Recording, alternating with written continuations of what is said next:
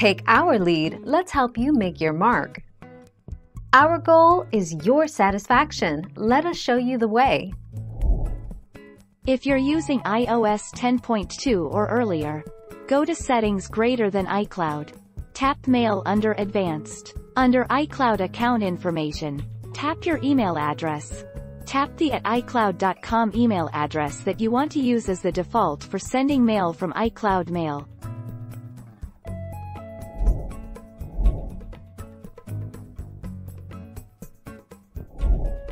Take our lead. Make sure that you turned on Mail in Settings on your iPhone, iPad, or iPod Touch. Tap Settings greater than your name, greater than iCloud and turn on Mail. In iOS 14 or later, tap Settings, Mail, Accounts, Fetch New Data, then turn on Push. In iOS 13 or earlier, tap Settings, Passwords and Accounts, Fetch New Data, then turn on Push.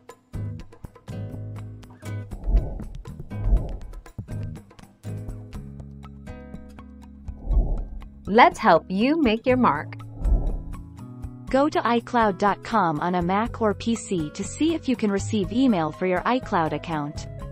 Tap Settings greater than iCloud and turn on Mail on your iPhone, iPad, or iPod Touch.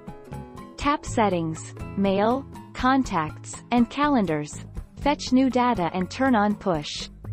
Make sure that Push is turned on for your primary iCloud Mail account.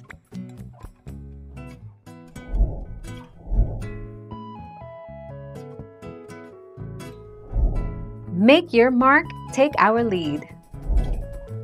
Choose Apple menu greater than System Preferences, then click iCloud. Choose Account Details. If you're asked to enter your Apple ID password, click Forgot Apple ID or Password, and follow the on-screen instructions.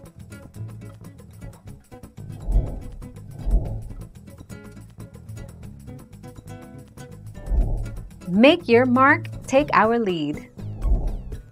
Apple iPhone. Add an iCloud email account. From a home screen, navigate Settings. Greater than Mail, Accounts. Tap Add Account. Tap iCloud. Enter the Apple ID then tap Next. Upper right. Enter the password then tap Next. If prompted, enter 6-digit Apple ID verification code sent to your trusted device or phone number to complete sign-in. Thank you for watching. Please subscribe and hit the bell notification.